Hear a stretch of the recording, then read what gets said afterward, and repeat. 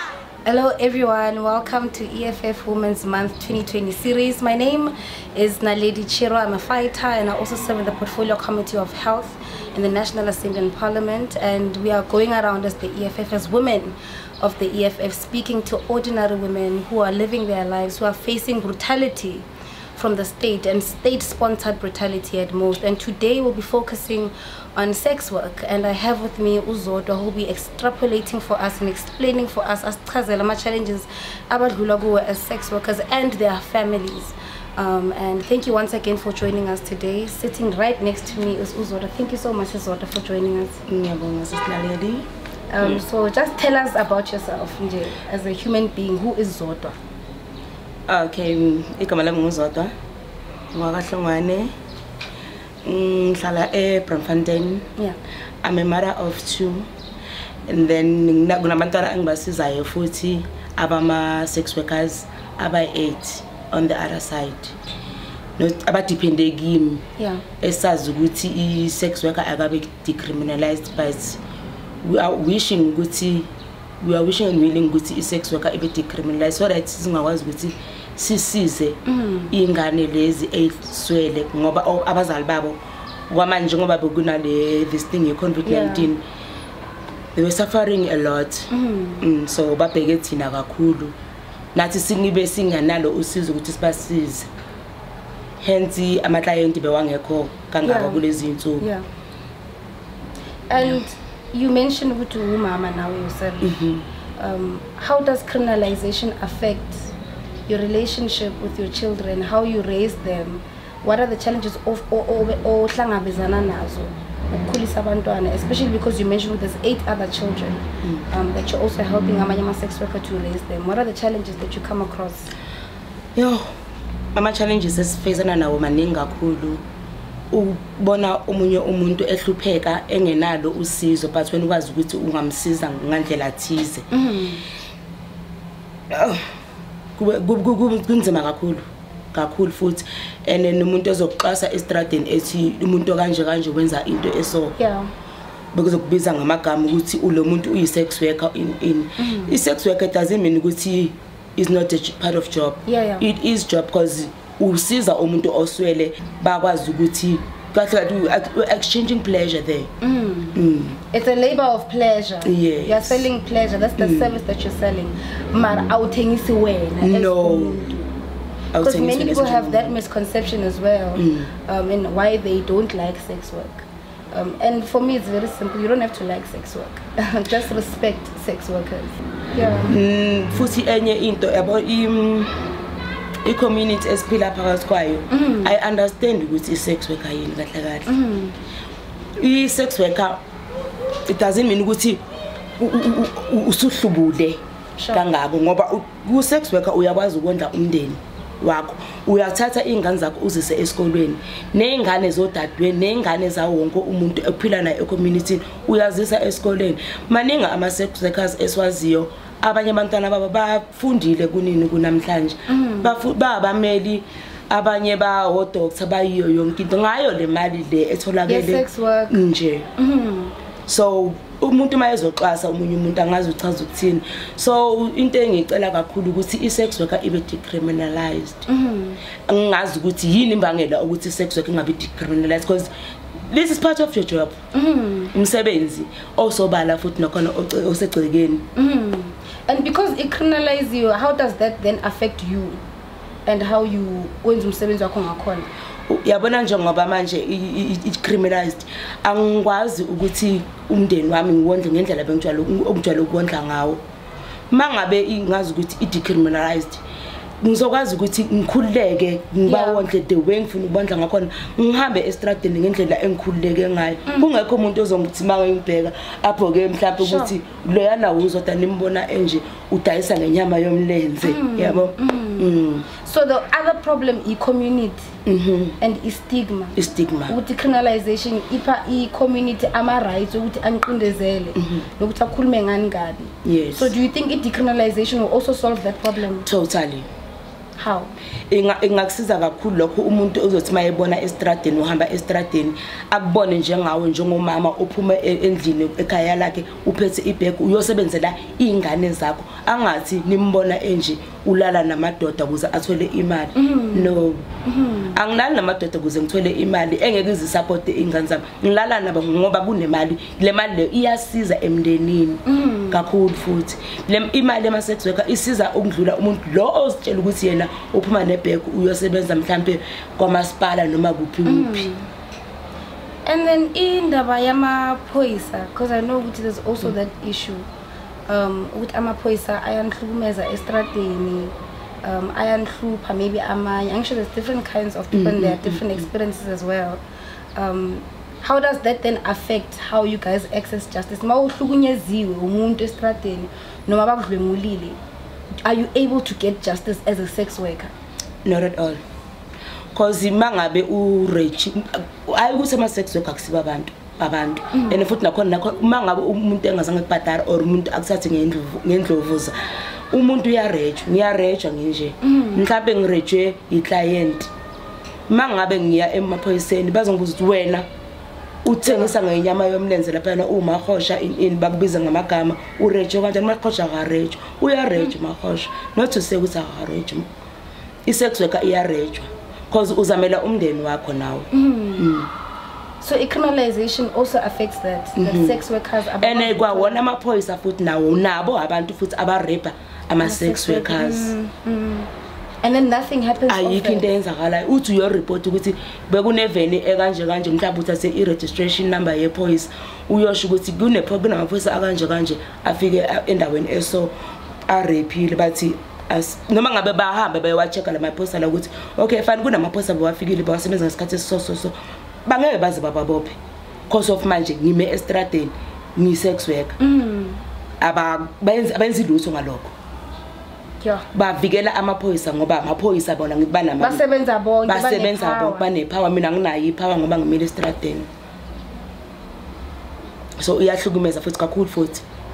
Does that mean ukuthi then as sex workers mawurejiwe then you opt to not even open a case ngoba uyazi ukuthi anyeke kwenzakaleni? Uzolivula kubani icase mntakwethu? Angeke uzukwazi ukuyivula icase.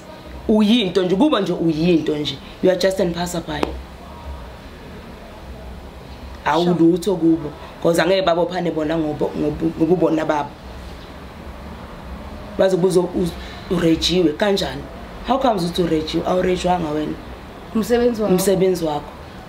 Ayareja ama sex workers bayathatha uhamba uyolahlela kwenye indawo le majukujukwini kuthiwa i-sex worker ishonile kuphi hayi shuthi bakathengisa loyo ubulawe izinto zakhe or bakaxabana nabanye abantu even though bongaxabana nabanye abantu uyarejwa kwasendlini la uhlala khona. It doesn't mean ukuthi mhlawumbe ngoba ngiyi-sex worker angeke ngirejwe indoda yami engihlala nayo. Ngiyarejwa ngumuntu ngumama wengane ngiyarejwa. Mangithe no, I mean no. You know, bengikhuluma no Sister Dudu a while back about how sex work also affects the family, especially abantwana bama sex workers. Engichazela ukuthi sometimes they can't even access education, in the sense ukuthi umuntu because kune stigma abhuliwe esikoleni, you know, ahlukunyezwa azayeke nesikolo, you know, and not even access health. What are other challenges that abantwana bama sex worker face just because they are children of sex workers? Yabo kufana nokuthi mhlambe thingithi ngibe kanje mhlambe ngifika elokishini.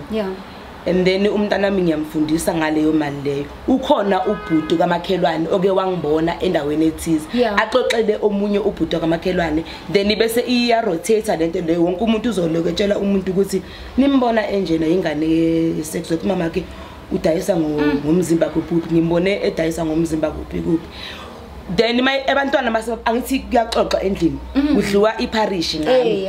Then bese makudliwa iparish lo yamntwana uyathatha uyisaphi iseya esikolweni. Umntwana wami sengasaba nokuya esikolweni manje ukuthi angenze ngiye esikolweni bakubonile mama kuphi uthengisa ngomzimba. Uyabona ukuthi ihlukumeza nengane lezi thina esizikhulisa ingane zethu kakhulu futhi. Nomndeni umndeni uthi uyakhuluma ukuthi khuluma thula wena asikhulumi nomqwayisi. Even in the family asikhulumi nomqwayisi. Yahlukumeza kakhulu. So I think abantu baba ne misunderstanding ukuthi what is sex work. Ngaleso sikhathi ubeka iplate ubeka ukudla etafuleni bayadla labantu. Uphuma ugqokile ingane ye-sex worker igqoka ikhavela le wena oyithengi ngithenge ngemali yami le ngiyisebenzele ngisebenzile nothi ngisebenzile ngiphumile ngathi ngiyemsebenzini ngafika emsebenzini ngasebenza ngaphuma ngibuyele endlini uyagqoka kahle muhle kabi uyaconsa ngayo le mali leyo. If ever i-sex worker ngaba decriminalized abantu abaningi bangafunda ukuthi this is part of work. And umsebenzi futhi nakhona nathi sizokwazi ukuthi mangabe bafuna ukustexa kena bangakwazi ukuthi bastexe because I think into esebenza kakhulu la is all about ethics. Nathi mhlawumbe mabangastexa kena bangabona ukuthi umsebenzi just because of astexiwe that's why babona ukuthi akusumsebenzi lento lenziwayo. And in fact that's even wrong because there's street vendors in the street abathengisayo amazambane nama fruits abathexiwe but imisebenzi yabo iyahlala akunabantu abahluphayo kakhulu kanjalo njengama sex workers who can't even exist like human beings and access into as simple ukuvula case noma ukuyisa umntwana esikolweni, you know, because of these things. Now we see the pandemic, coronavirus. There's so many things happening, right? And you mentioned the fact that there's 8 other children that you're assisting. How did that come about? Yabo kule ngane lezi kune project esikuyo iMara for Future ne sisiza abo ama sex workers ngabantwana babo. Angithi laba let me say indawo engaka mhlawumbe basebenzela kubo. Angeke uzo uthi uyosebenza uyi-sex worker usebenzele endaweni engaka and then iclient nayo la nangumntana ulelela. Thina sizama ukugwema lokho ukuthi sibatholele indawo esingathi i-crash esibagadayo kuyo. Sibagadele abantwana babo. Yes, ukuze omama basebenze until imali ize ihlangane ibonakala ukuthi okay fine manje I can take care of my child. Yes, there was a sad story. Sex worker A1 isebenza, sinayo isebenza, and then omunye uyakhuphuka ne client. Umntwana wakhala wathi na i-client kama mami. Sure.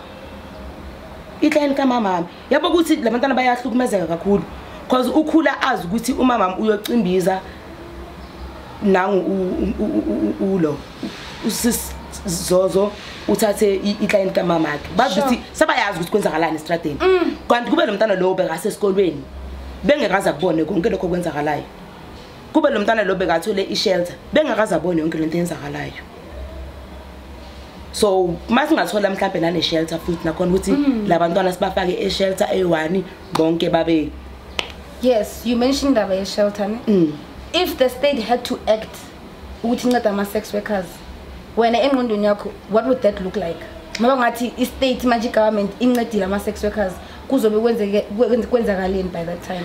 Yazi mina ngasizakala kakhulu mangabe banceda kakhulu futhi because kuzokwazi ukuthi kunabantu abasebenza ngaphakathi lapho bagada lezi ingane not to say bayaphucwa abaphucwa ingane but anytime mangabe befuna uzobona abantwana babo bayeza bazobabona abantwana babo abaphucwa abantwana ukuthi nje sithole indawo ngajabula kakhulu because not to say ukuthi thina mhlambe abasithatha abantwana bama-sex workers amanye sibavalela kuleyo ndawo leyo lesizobe sizitholile ngaso sikhathi leso then sithi umama umntwana makafuna ukuzobona umntwana wakhe akamtholi umntwana uzomthola umntwana uba nayo access ukuthi ambone umntwana wakhe just ukuthi nje bathole i-shelter bangathi mangabe bayocimbiza umntwana nawo la unborn labantwana abancane from as umntwana from the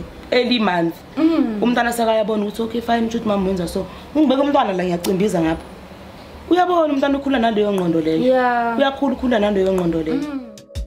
Before COVID-19, Mothers for the Future was mobilizing women across the country who are balancing the demand of motherhood and the risks of doing sex work. Because sex work is criminalized in South Africa, many women face the harsh realities of working in a criminalized environment. No access to healthcare, police brutality, and the exploitation by clients and members of the community. Mothers for the Future is a project of the Sweat, which works collectively to advocate for the decriminalization of sex work, allowing sex workers across the country access to basic services as well as access to their labor and human rights.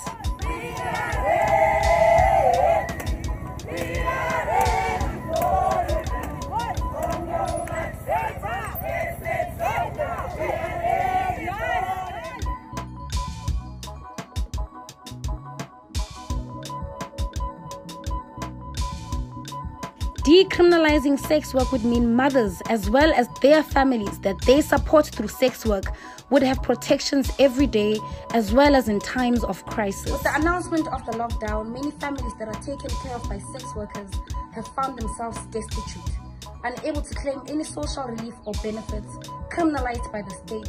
Sex worker-led families can't even access the most basic of needs or take care of themselves. To show solidarity with Mothers for the Future, you can donate on their crowdfunding page or drop off supplies of groceries, nappies, baby food, clothes at their drop-off stations.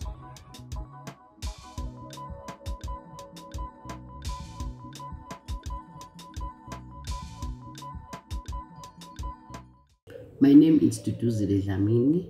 I am an advocacy manager from SWEAT, Sex Workers Education and Advocacy Task Force, the organization who's fighting for the rights of sex workers, but also advocating for the full decriminalization of sex work. I am a coordinator and the founder of the Mothers for the Future, the project that is working direct with mothers who are doing sex work and their children. In South Africa, sex work is criminalized, and it's full criminalization, and it's criminalized a buyer, a seller, and the third part. The third party is the families. The third party is the children. Those are the most people are very close with sex workers. So sex workers, they're working for their families, they're working for their children before they go buy and pay into other stuff from the money that they make. But that means that the laws, it's criminalized all of them. The criminalization is affecting a lot their families, their children. I will be specific, talking the relationship between the mother and the child and the family. These laws, it's breaking the relationship between these three people I'm talking about, because of the mothers, the work that they do, it's criminalized. That means that is taking away their dignity, taking away their respect, taking away their agency, taking away the power. So that means that the mother has not able really to build the partnership or the very close to their children, or exposed to their families to tell them that I am a sex worker with the confidence, because they're not recognized as human beings. The work that they do in South Africa, due that they are criminalized, it's very difficult for them to access health services such as sexual reproductive health, such as HIV and treatment. All those services that is important for them to take care of their health. It makes them so difficult to access it through, because of they're not treated fairly in the clinics. They're not being respected. They experience stigma and discrimination. Those things are affecting them and makes them vulnerable. So let's look at this criminalization, how affect the families. The families, they do not accept sex workers as really heroes like mothers. They are not even accept them the way that they can able to respect, because they're not being respected in South Africa laws. Criminalization, really, the way that is making these families making these families, sex workers, lose their children and not able to connect with their children, not able to take further education for their children. It makes their children grow up with the anger.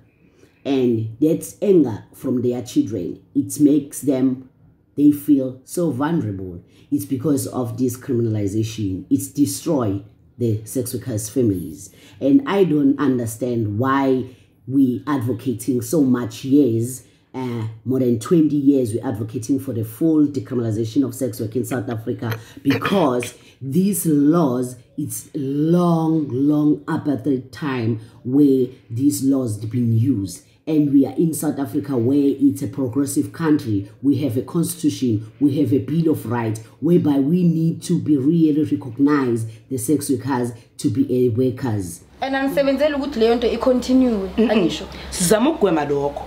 Sinciphisa yonke lento le ukuthi kutholakale indawo lapho abantwana bazohlala khona until umama aza asho ukuthi no, ngisebenzile imali yami seyingaka, sengingakwazi ukuthi ngithathe umntana wami ngiyogcinela yena. Okwamanje imali ayikho mntakwethu. Ayikho. Njoba kunale cover vele ayikho imali. And then in regards to Amaphoisa, when decrim happens, because we are aspiring to that and we are working towards that, especially as the EFF, how then do we start creating izindawo eziphephile for ama sex workers to be able to open ama case senze ngamaphoyisa in the meantime? Okwamanje ngifisa ngathi amaphoyisa angahlalisa phansi atshelo ukuthi laba abantu nabo lingathi iphoyisa lingibona ngimile estradeni lithi uyisex worker wena lapho ufunani lapho bese uyangihlukumeza. Akangangihlukumeza, akangeke ngisebenze free. Kube ne movement, the free movement of space. Angiyeke ngisebenze ngendlela engisebenza ngabe ukusigijimisa lo basigijimisa ngakhona. Sure. Thola ukuthi mhlawumbe uyangigijimisa, iphoyisa liyangigijimisa. Maqeda ukujika ikhona ngeveni, sekuuye futhi awuthi ngizokudedela. Sekumele ngilale nephoyisa because of manje ngibalekela ini ukuyoboshwa. And futhi nakhona mangabe ngiboshiwe ngichargewa, angichargewa ngokuthi bangithole ngime estradeni ngidayisa. Bangibopha ngokuthi I was littering. Akufanele bangicharge ngalento engiyenzayo. Abangicharge ngalento engiyenzayo. Bangitshela ukuthi littering. Yini ongithole ngiyiphuza lapha? Bengaphuzi lutho. Why mangabe ubopha mina ngiyirong? Ungabophi nalo othengile. Angithi siyithuku lento le. Angikho yi1. Uthengile ngithengisile. Asiboshwe soyi2. Why mele kuzoboshwa mina ngi1? And futhi nakhona ungibophe right handed. Ngoba una proof ukuthi awuna proof. Ngoba nje ngibonile ukuthi nawo umile lapha yanami ekhona. Then she's a sex worker. Why ungamlindi ukuze ngithole iclient then bese uzibopha soyi2 naleyo client le? So ayikunzima kunomhlaba esiphila kuwo. Kunzima kakhulu futhi. And in terms of like access sexual reproductive health, because I know that's also a problem. Amanye services, sex workers can't even access, like abo PrEP, abo PEP, and sometimes when they get arrested, they can't even access their ARVs and all of that. What is that challenge around healthcare that sex workers face? Challenge iningi kakhulu lapho because hence ngishilo ukuthi sex worker iyarejwa. Ngirejiwe ngi-sex worker and then ngiye eclinic ngiyabatshela ukuthi ngirejiwe. How wena futhi last week borejiwe na this week futhi urejiwe. Wena kanti uhlezi urejiwe kanjani? Okay fine, ngine STI namhlanje, ngine STI the next week, ngine STI the following week, each and every week mina ngihlezi ngine STI. Uwenzani kahle kahle? Sengizochaza ngithini? Ngisaba nokuchaza ukuthi ngisebenza kanjani, ngisaba lena sengikhuluma nayo because kwalona liyangiqasa ukuthi wena njalo uhlezi urejiwe wena umosha ama equipment ka government. Wow. When comes ukuthi maphoyisa uyaboshwa and the umele ube access to medication, azokutshela ukuthi bongazi ukuthi mawumela be-estradini uzoboshwa and then amaphilisi uwathola kanjani. That is what they say. Yes. Uzothola kanjani amaphilisi? Uzohlala maybe the whole week mhlambe uboshwe Friday, Saturday, Sunday, Monday ungaphuzanga medication. Awungenike lapho masobuyela ku doctor yakho sekutshela ukuthi we default. Awuzange uyiphuze medication yakho because of buboshele ini ukuthi ngithole ngimile estradeni. Angitholwanga ngime nosibusiso silele nosibusiso, ngithole ngimile estradeni. Azange ngiyithole allowance ukuthi ngiphuze amaphilisi ami access ukuthi ngiphuze medication. Even though ngibatshelile ukuthi ngicela ukufona ngifonele mhlambe umama wami or usisi wami or umngani wami ukuthi angilethele medication. No, angina allowance ukuthi ngifone, angina rights. And those are general rights for everybody. For everybody. Bowazi ukuthi uma umestradeni uzoboshwa. Ngazi ngaboshela ukumanje mile angitholanga exchange sex to this person, ungithole ngiyimele.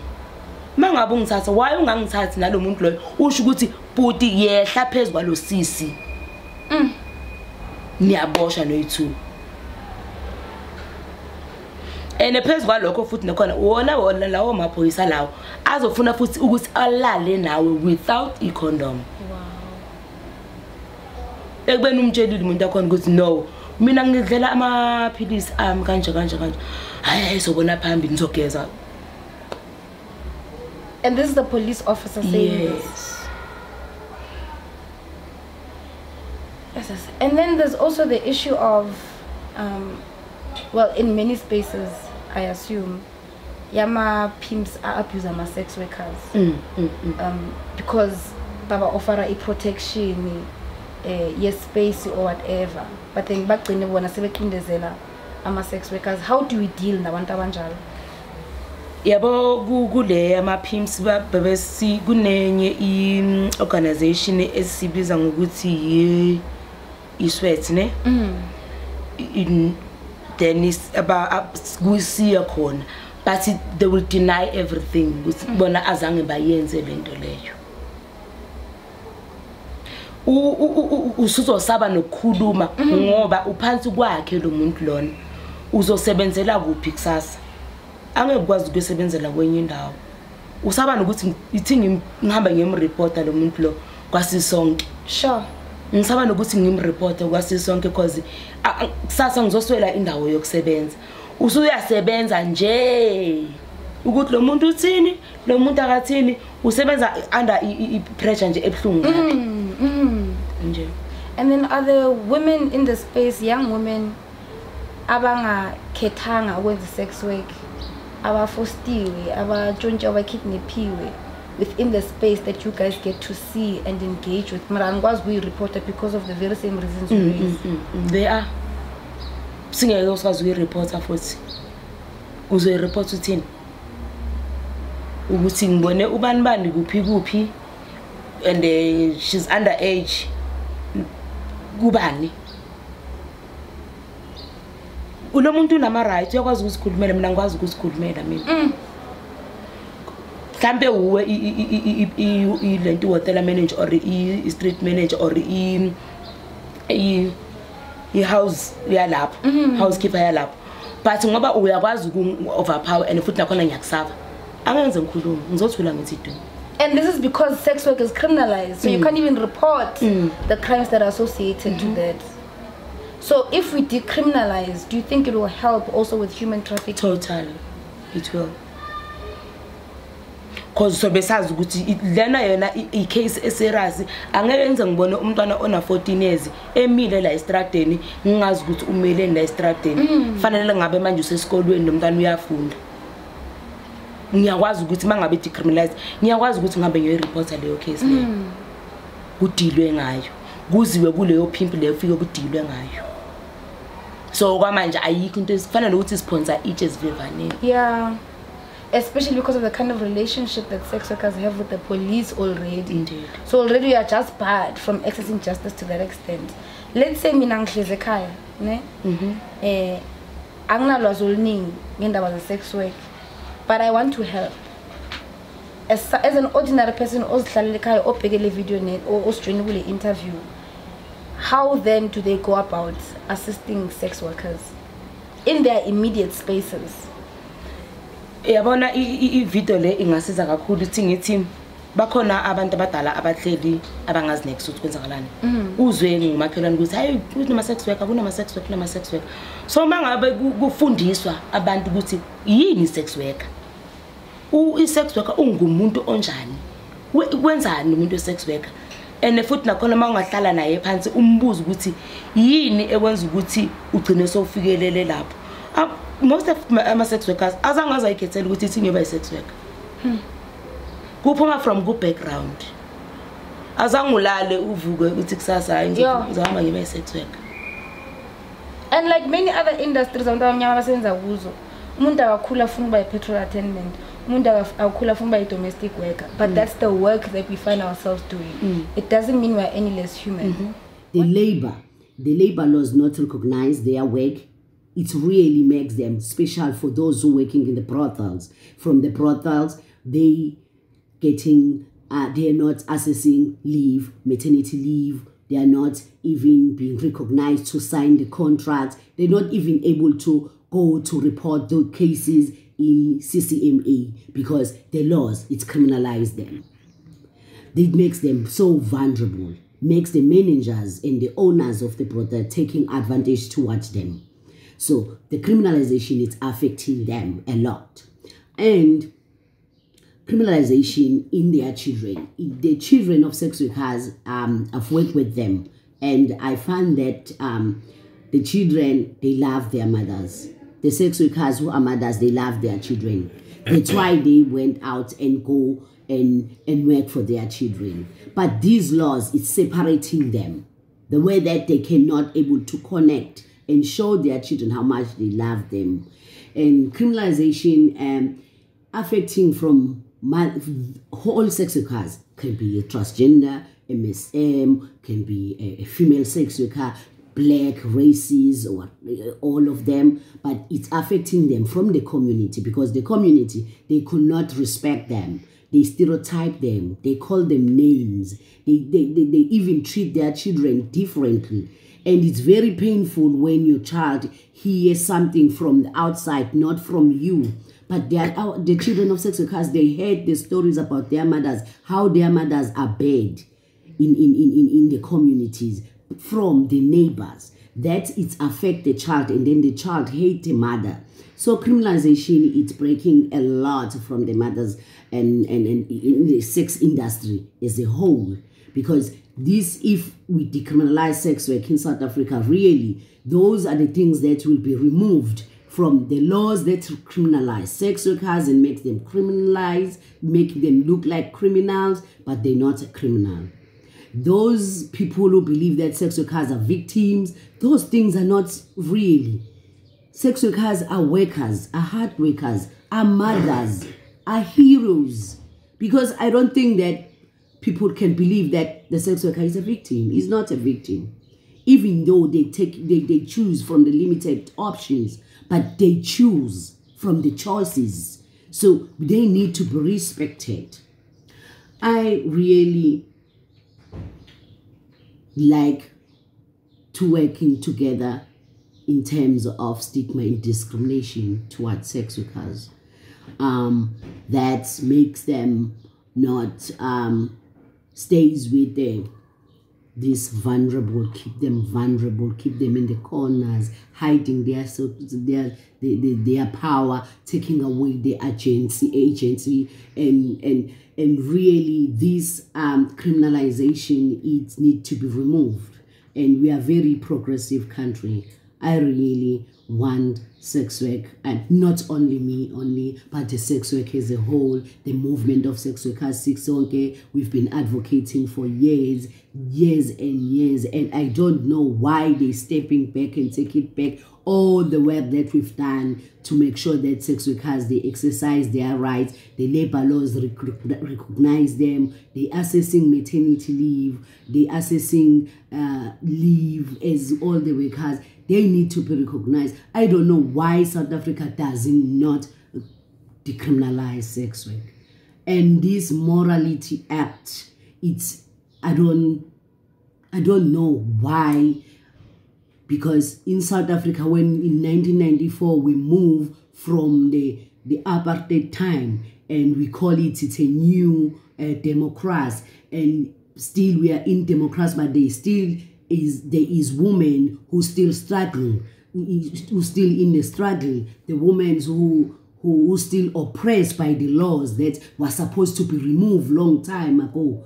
And this industry, it's growing daily basis. It's not stopping. It's a reality. Sex work is here. Sex work is there. Sex work is alive. If it allows the child of 14 years old, that means that it's alive. That means that, and we don't want that. We don't want underage sex workers in the street or in the brothels, but we want decriminalization so that the sex work industry, it's well organized, the condition that they're working on, the human rights are recognized, the labor laws are recognized, but also the dignity and the power and their agency is in their hands, so that even them, when they're building the relationship between them and their children and also their families, they will be respected. But also in the community can be respect them the way that they know that they are sex workers, they are mothers, they are heroes, and really we need to looking at it in different ways. Let's take moralities aside. Let's looking this in the human right ways, whereby we can able to take this further. Decriminalization, the 2024 to looking at decriminalization is too far. Sex workers are dying. They leave their children behind without any saving, without any monies, without any UIF, without anything. Those children, they're not getting enough further in education. They will become scholars. They will taking drugs. They will become angers. They will become homeless. All those children, because their mothers, the work that they do, it's not recognized that they can able to save for their children's future. So if we're not recognizing the children of sex workers, if we're saying we are progressive in South Africa, if we're saying that we protect children in South Africa, including the children of LGBTQI and sex workers and transgenders, we need really to recognize in sake of the children, to make sure that they get enough education and make sure that those children are safe and protected even from the communities. Let's decriminalize sex work. Let's remove 2024. Let's do it from next year. Let's work. Let's pick up. Let's speed up for decriminalization. Because those cases, remember, you need to remember that if we not decriminalize sex work, the bodies of sex workers who are mothers died, the children, they had that your mother died, we've been killed and brutally, and the child never gets closure of the perpetrator getting arrested, and the family didn't get closure of that case, the perpetrator is outside there, that means that that child will knows that anytime and any time you can kill somebody and then you're getting away, because my mom was killed and the perpetrator never gets arrested. Think about the children. We sex workers, they have children. They are mothers, they are sisters, they are human beings. Let's decriminalize sex work. 2024, it's not working. Let's speed up the process. Thank you. What else would you like to say to people abakumamele manje? Okamanje akuna msebenzi, akuna lutho, so abantu ebangilalele emakhaya ngathi kubo abamusu ukucikelela ama sex workers phansi abantu nabo. Omama bemizi yabo. Obaba bemizi yabo. It's not all about ukuthi mhlambe umuntu enza sex work umuntu wesifazane kuphela. Yes. Wonke umuntu wenza i-sex work. Uyasebenzela umndeni wakhe lo muntu lo. So ningathi mangabe nibona i-sex work anithi akulutho loyana umangumba nje into nje ehambele estradeni. Umuntu umama womuzi loyana uyazama ngakho ukuthi ethuse ingane yakhe from phansi ayise phezulu. Avale ihlazo leli lalikhona emndenini from phambilini nothando lolu anikeza ingane zakhe phezulu kwakho lokho akwenzayo. Lo muntu uyasebenzela umndeni wakhe. So abangabacikeleli phansi ababathathe njengawo wonke umuntu osebenzayo emhlabeni ophilayo emhlabeni. And then how do we help with mothers for the future? How do we get involved in giving a helping hand to make sure ukuthi nani nakwazi ukupusha as far as possible? Ku Mara for Future into esidinga kakhulu ama founder. Then masithola ama founder bese sithola nalawo ma shelter lawo sizokwazi ukugcina izingane lezi zama sex workers because kunzima abantu abethu ngaphandle kunzima. Yazi ukubona umama ahleli nomntwana kuyacinjizwa umntwana sakayazi ukuthi iclient kamama lizofika ngesikhathi eso.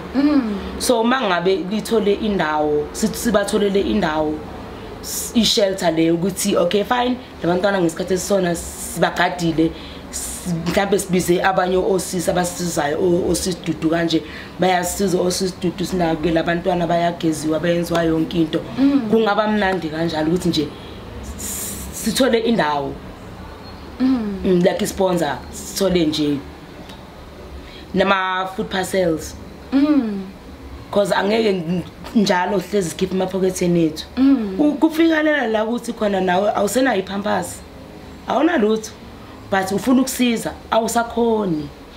Yazi kufika isikhathi ukuthi ugcine sewukhala niminyembezi ukhala niminyembezi ukhala nazo le ngane ngoba awazi uzosiza uthini.